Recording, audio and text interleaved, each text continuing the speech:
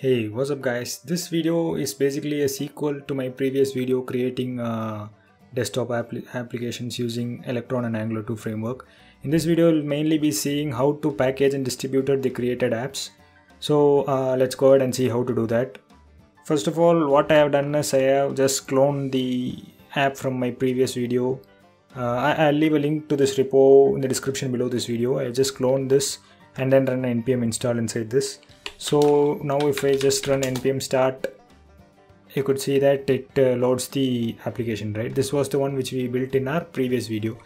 So let's go ahead and see how to package and distribute this to Linux and Windows and Mac and all the other platforms like this.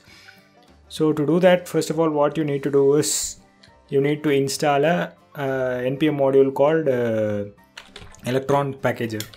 Npm install Electron packager saved in.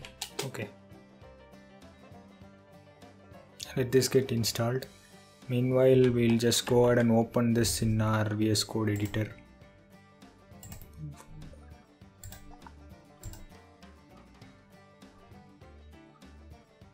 Okay, it has finished installing. As you can see, we have the Electron packager in our dev dependencies, right? Now what we need to do is we just need to add a script for that to run. I'll just add a package maybe, and then the script would be Electron packager. Which one we need to package, that is, so I'm just giving it as dot since I need to package this application, and I'll name the output application Linux app.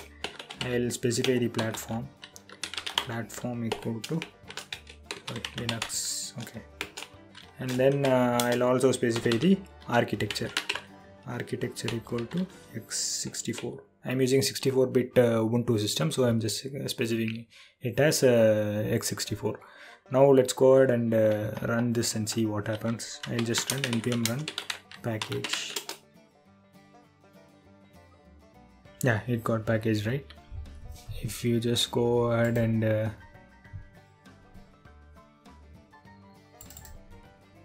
see, this is the one which we created, Linux and Linux app, Linux x64, and then here is the Linux app. I'll just double click on this and you can see our application, right? So we have packaged our application and distributed it for a 64-bit Linux operating system.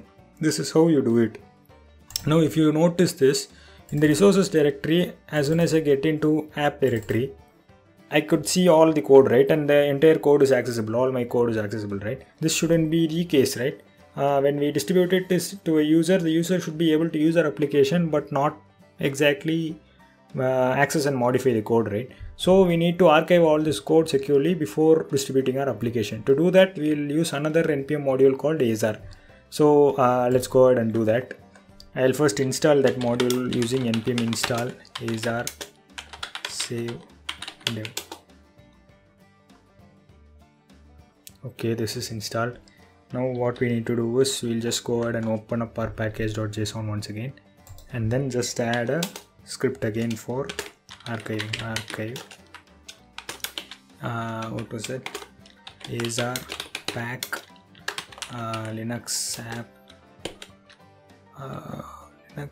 Linux x64, right? This is the name of our directory here, right?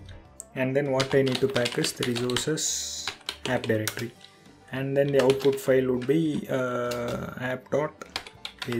Okay, now let me run npm run archive. It has archived it, right? So if I go here now, I could see an app.azar directory. I'll just remove this, I'll just delete this, and now I just have the app.azar, right? Now if I open the app works fine. So there is no mismatch in the files or whatever, right? So this is how you prevent the user from accessing your code and then just give him a seamless experience of using your application. So yeah, this is what I wanted to tell you guys today. For other operating systems, maybe for Linux I'll just show you. For Windows I'll just show you. You can just give it as, for Windows you just give it as Win32, and the app will be a Windows app. And the architecture, if you just give it as x64, it will go do for 64-bit operating systems. If you give it for all, it will just do for both 64-bit and 32-bit operating systems.